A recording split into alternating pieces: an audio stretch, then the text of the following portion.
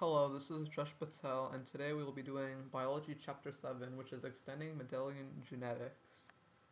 So, right now we will be doing Lesson 1, which is Chromosomes and Phenotype. Our key concept is the chromosomes on which genes are located can affect the expression of traits. So, as we know, chromosomes are basically the manual for how our cells run their lives, and genes which are located on the chromosomes express our traits. So it's saying the genes in our DNA express how everybody looks and what makes us all different. Two copies of each autosomal gene affect phenotype.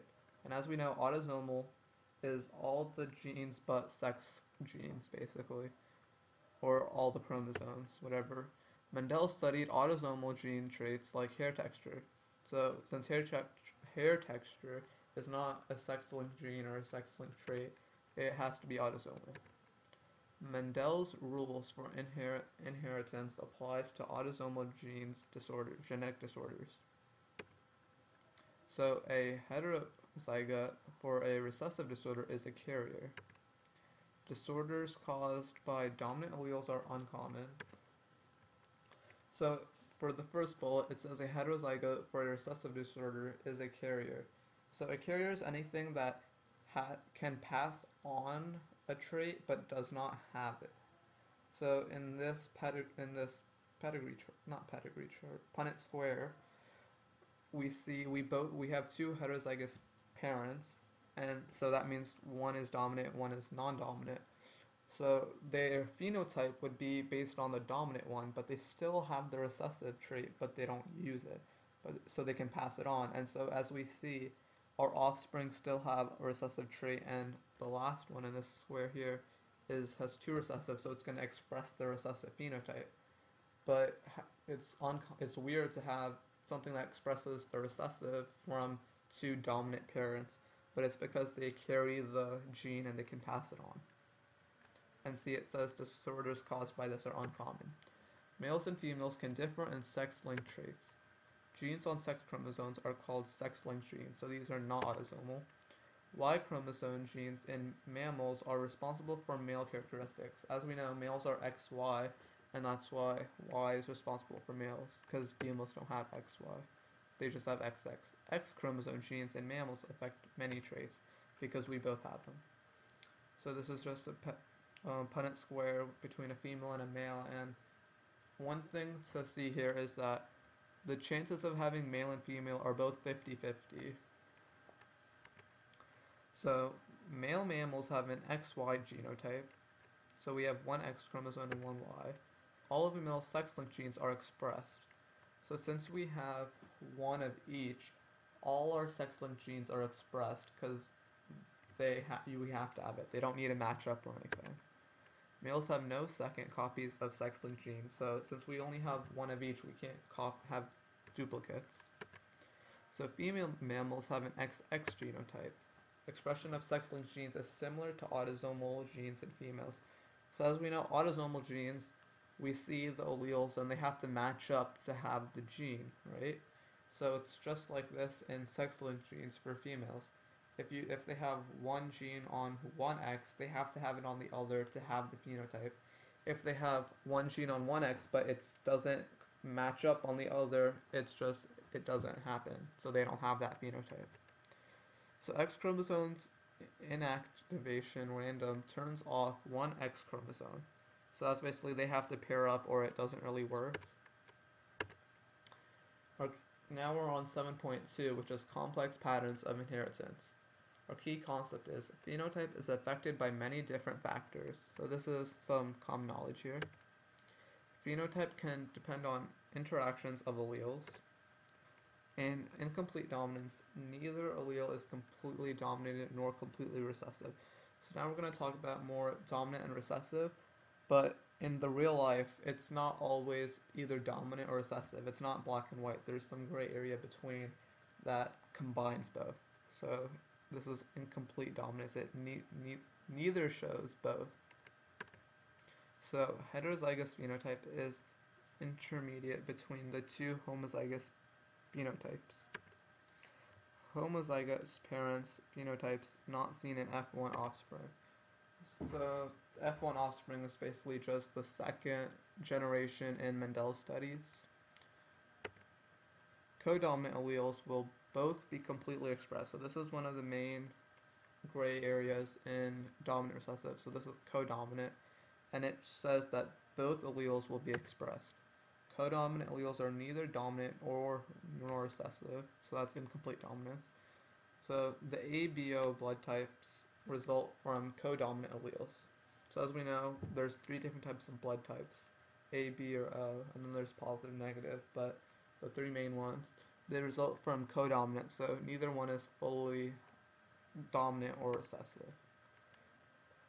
Easier example would be like if we have two cats, one plain black and one plain white. I have a kid that's black and white. We can tell black or white is neither dominant nor recessive because the kid had spots of both, meaning that it was codominant and both will be completely expressed. Many genes have more than two alleles, so that affects codominance. Many genes may interact to produce one trait. So polygenic traits are produced by two or more genes.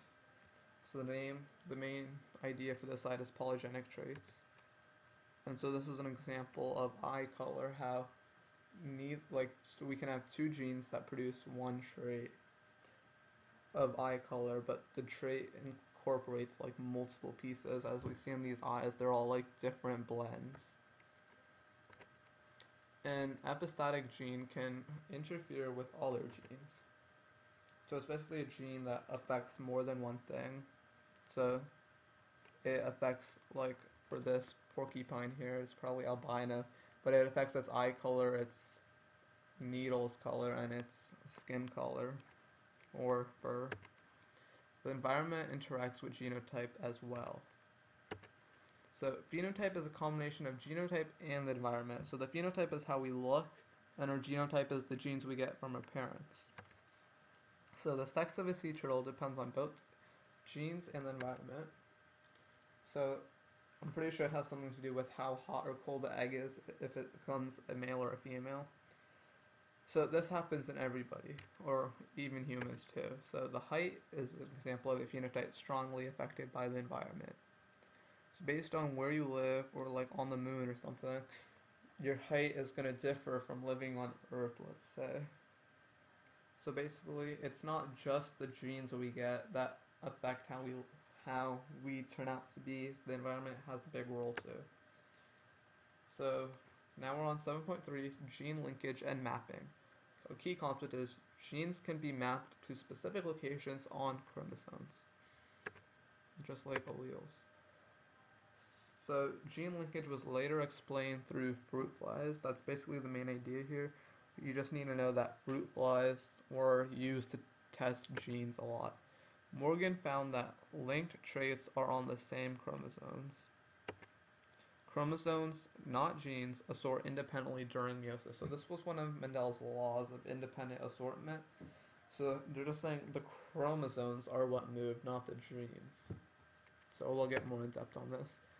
Wild type of fruit flies are the most common phenotype. Mutant type is a much less common. We don't really need to know that. Just an example here. So linked genes are not inherited together every time. Chromosomes exchange homologous genes during meiosis. So this is an example of crossing over. This is when they were saying chromosomes exchange, not the genes. And we learned about crossing over in the last chapter, so we should already know about this. Linkage maps estimate distance between genes. So the closer together two genes are, the more likely that they will be inherited together. We also learned about this. It was how we can estimate the difference using crossing over. So crossover frequencies are related to distance between genes. Linkage maps show the relative locations of genes. So basically they're using crossing over to estimate how close or far genes were away. So let's look back at this picture. If we have a gene up here, let's use this picture. A gene up here and a gene down there, they're probably going to be inherited differently because after crossing over occurs, this bottom half might be sent off to a different chromosome. But if they were like both up here, they'd probably be inherited together because it didn't cross over at that point. So crossover frequencies can be converted into map units. This is just an example. You're probably not going to see this. So now we're on 7.4, human genetics and pedigrees. A combination of methods is used to study human genetics. Human genetics follows the pattern seen in other organisms. So basically all organisms that are mutually the same in how genes work. The basic principles of genetics are the same in all sexually reproducing organisms. Inheritance of many human traits is complex though. Single gene traits are important in understanding human genetics because it makes it easier to find the basis of genetics. Females can carry sex-linked genetic disorders. This is what we talked about earlier, how they have XX and males have XY. So male XY express all of their sex-linked genes, as we already know, because there's only one copy of each, so it has to happen. Expression of the disorder depends on which parent carries the allele and the sex of the child. So it says females can carry sex-linked genetic disorders. This is one we're talking about how they have XX, and if it's not on one, then they don't have the disorder. But the other one has it, so it has the possibility of passing on the disorder, but they don't have the disorder. So a pedigree is a chart for tracing genes in a family. You probably heard of this chart before, but we go more in depth. Phenotypes are used to infer genotypes on a pedigree chart. Autosomal genes show different patterns on a pedigree chart than sex-linked genes do. So for pedigrees, we mainly use them for sex-linked genes, but you can use them for autosomal because here there's the main difference between males and females, and we try to find out what genes or what traits are linked to sex-linked or sex-linked. So this is a pedigree chart. You've probably seen one of these, but we need to learn how to read one. So first of all, we need to know that the circles are females and the squares are males. And the topmost row is the parent generation, and as we go down, scientists call them F1, F2, F3, and they just keep going. It's just the more generations. So the top are the parents, and then the kids, and then the kids of the kids, or the grandchildren. And then there are some shaded circles or squares, and the shaded one is what they consider the one with the disorder. So usually we use a pedigree to find out how this disorder happens through the family, like which people have this disorder, and to predict who won't or who will have it. So if we're talking about diabetes, let's say, the circles would be the ones with diabetes. And the unshaded ones are just, they don't have it. And sometimes they will show the genotype, like on this one, the key here, capital W is dominant, lowercase is recessive. Sometimes they'll have it, sometimes they won't, and they might ask you to find it. So the phenotype is more common in males than males. The gene is likely sex-linked. So if more males have it than females, that means it's more likely to be sex-linked because males have to express the sex-linked traits while females don't. And in this one we see a half-shaded circle, and that means it's a carrier. And we only see circles here that are half-shaded, which means that only females can be carriers because they have XX, allowing them to be able to have it on one but not the other. But here in males it's XY, so if they have it on one, they have to have it in like everything. Several methods can help map human chromosomes. A karyotype is a picture of all chromosomes in a cell. Probably seen a picture of one of these, but not known what it was, and so this is an example here. It just shows all the chromosomes we have, all 23 of them, or 22 in this case. A karyotype can show changes in chromosomes.